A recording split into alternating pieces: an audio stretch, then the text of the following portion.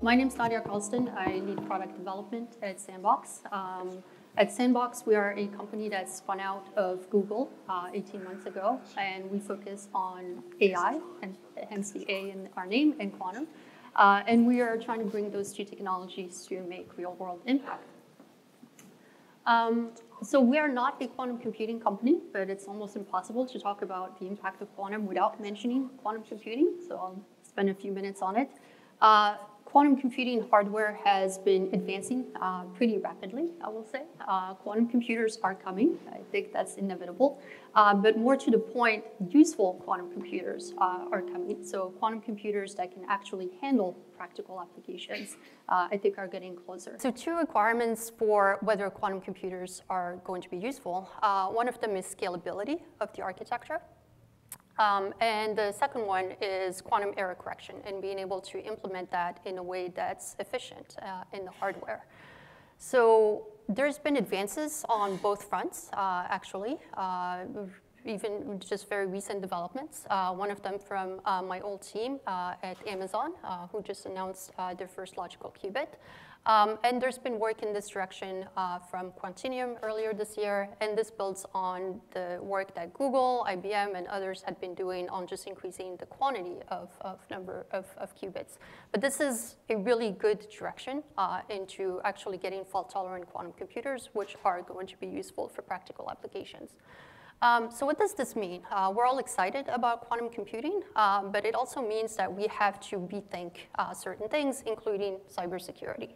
And the reason being that quantum computers will have an impact on the very foundations of how we secure data. So cryptography is really at the root of how we do that. It's at the root of how we store and how we transmit data and do that in a way that's safe. For example, to authenticate, we need digital signatures. To maintain confidentiality of sensitive data, we do things like encrypt that data as it's going across networks.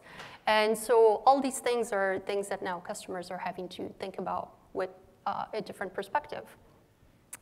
The reason for that is a lot of our security relies on public key encryption. And that was really based on the fact that some mathematical problems are very hard for classical computers to do, like factoring very large problems. And that was great for a while, and then Peter Shor in 1994 demonstrated that quantum computers could actually solve some of those problems fairly easily, or a lot more easily than classical computers. So now we have the issue of if those problems are no longer intractable, then the protocols that are relying on those problems to be hard to be secure are no longer secure. So we're having to think about taking protocols like RSA, elliptic curve, and others that have been around for 40 years and have been the basis of security, and trying to figure out how to move beyond them.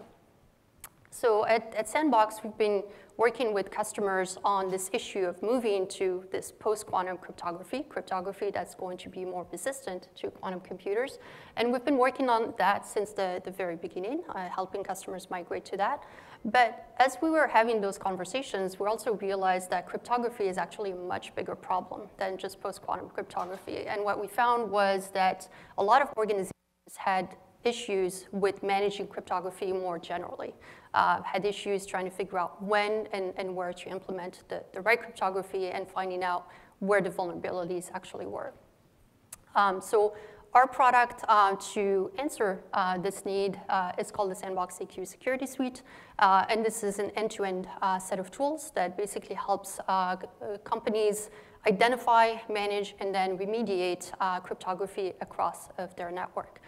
So the first step is for them to do a full inventory of any vulnerabilities, anything that is going to be risky across their networks, including things that will be outdated when quantum computers come, but also things that are already outdated maybe, or just encryption that is incorrectly implemented. And the key here is completeness. So we're able to provide full visibility by being able to inventory across networks, but also across applications and file systems as well. And this sets customers up for success for the next step, which is remediation. So in that step, it's basically how do we take some of these vulnerabilities that we found and start to remediate them? How do we find warnings of things that were out of policy and then make them policy compliant, for example? So we've been working on this for a while. We had our full launch of our security suite at RSA earlier this year in April. We've been working with government customers as well as commercial customers. On the commercial side, we're working a lot with financial services. Most of the top banks are our customers. And we were also really excited to get a contract with DISA, the Defense Information Systems Agency. And we're working with them along with our subcontractors, Microsoft and Deloitte, also to move to post-quantum. We've also working with telcos, including Vodafone. So this was a really interesting work in trying to figure out how does post-quantum cryptography impact real-life telecommunications use cases, which is something that telcos have to start worrying about. And then in August, we also released Sandwich, which is an open source cryptography library. And the advantage of that is it helps developers actually be able to move from one encryption protocol to a different encryption protocol much easier, which will help fix this issue of lack of crypto agility. So moving on to the second trend that we're seeing, and this one is really driven by the advances in classical hardware as opposed to the advances in quantum hardware. So we all have this intuition that quantum computers are going to be really good at simulating a complex system because, yes, quantum systems are easier to simulate by quantum computers. And that's great, but in the meantime, can we actually use advanced classical hardware to do some of this work and understand complex things like molecules and how they interact in a way that is better? So here, GPUs have really been one of the things that have changed the way that we look at things and the way that our customers look at things. They are really reshaping the computational landscape. And when we think of GPUs today, it's still primarily thinking of GPUs as being able to handle very heavy workloads, for example, for training and running AI algorithms. But some of those attributes that make them really good at running AI workloads also make them very good at running quantum algorithms. So we're seeing this trend where GPUs are more and more used to run quantum simulations as well. And this has really been driven by a few companies, NVIDIA being the key, in my opinion, because they've been able to make processors that are really powerful that researchers can use to run very complex problems on those processors. So we're also really excited that we've partnered with NVIDIA, and we've announced this very recently, and we're going to be working on them to run some of our tensor network workloads on their hardware. So that's really exciting, and we think that that work in doing these types of simulations is going to be a key to solving some of our customers' challenges. So simulation is a tool set that has a lot of different applications. This can be useful for a lot of different industries, for a lot of different types of customers. In life sciences, it's pretty obvious that being able to simulate very complex systems is useful, since a lot of biology is complex systems that we have to understand at a very molecular level. But also being able to do better chemical simulations, better chemistry simulations is also very useful for discovering new types of materials, including in the fields of battery designs, for example, and in areas that we don't typically think of, I think, as scientists.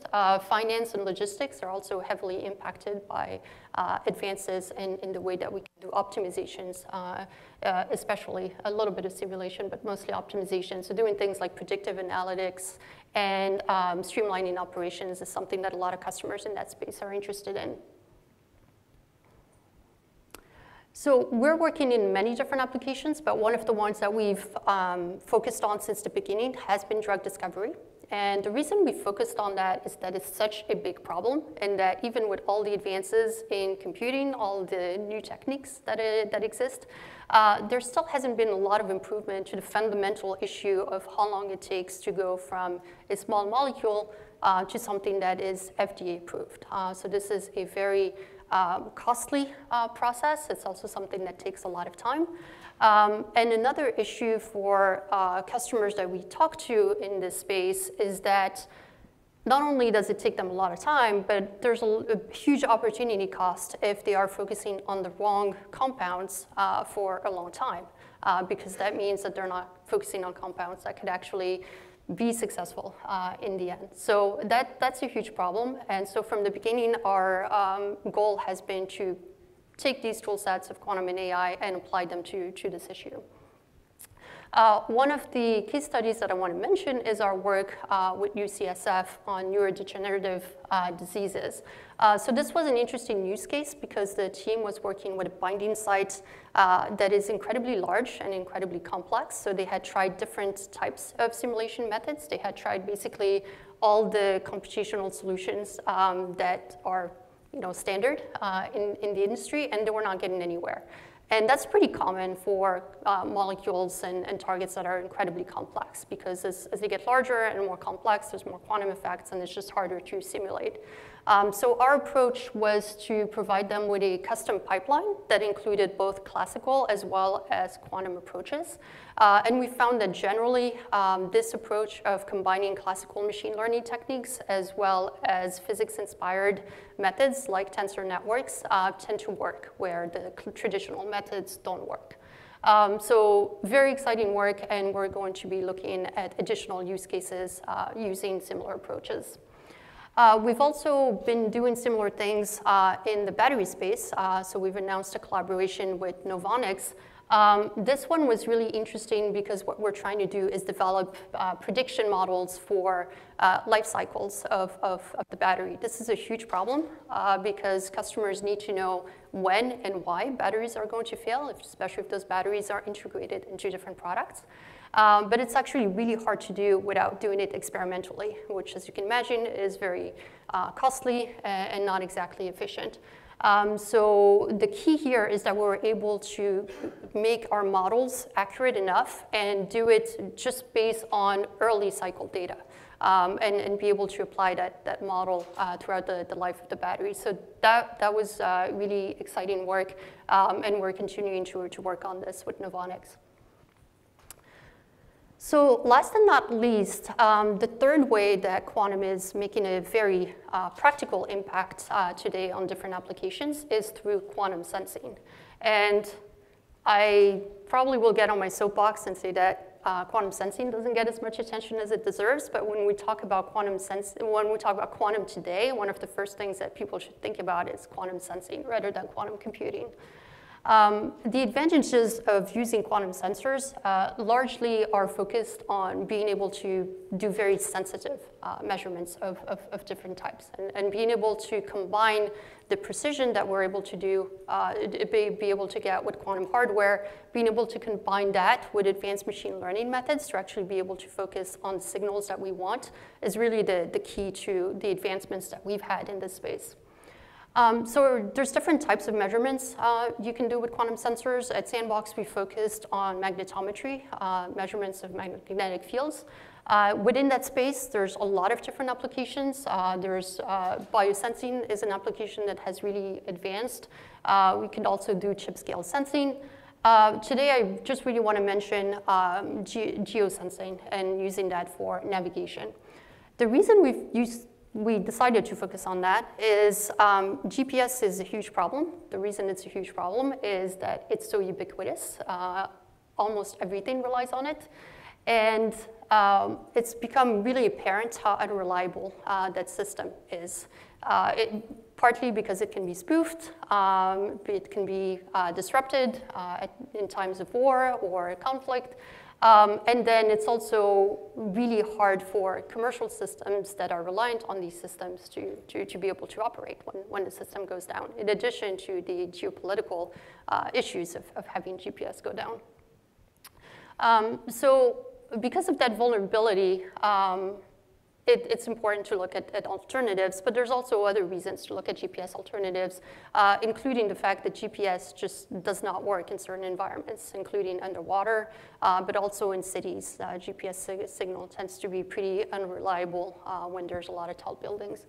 And then in the future, of course, with autonomous systems, not having to rely on GPS is going to be an asset as well.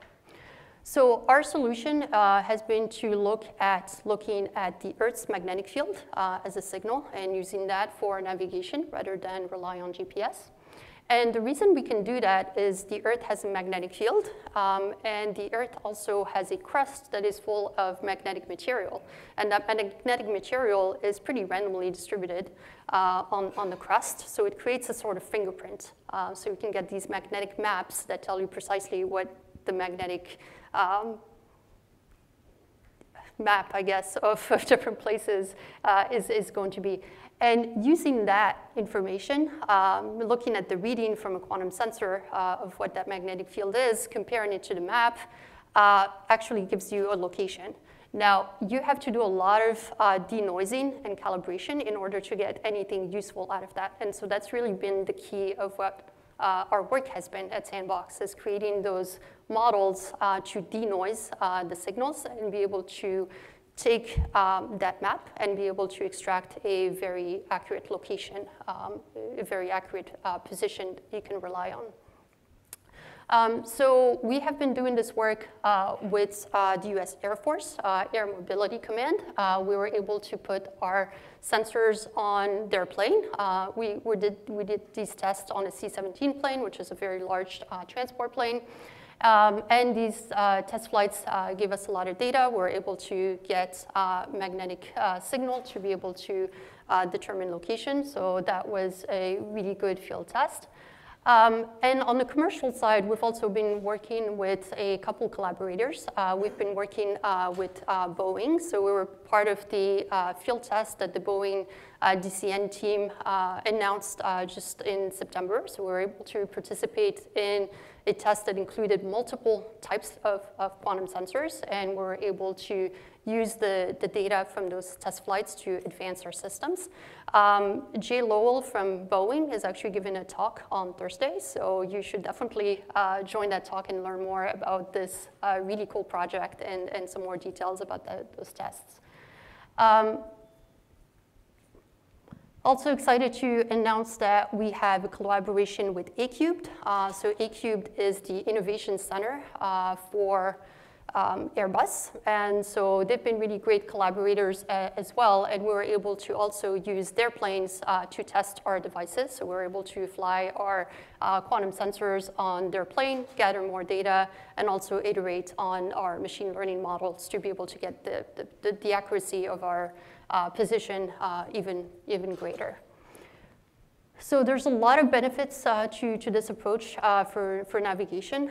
We've seen that we have benefits both for government customers, defense use cases where they're really more worried about GPS-denied environments and what that means, but also on the commercial side with our commercial collaborators that are interested in the safety angle as well as future-proofing their systems towards autonomous systems. So I will end here because that's a great example of something that's going on today that is practical. And I will take any questions, I guess, at the breaks. I'm here throughout the entire conference. Thank you.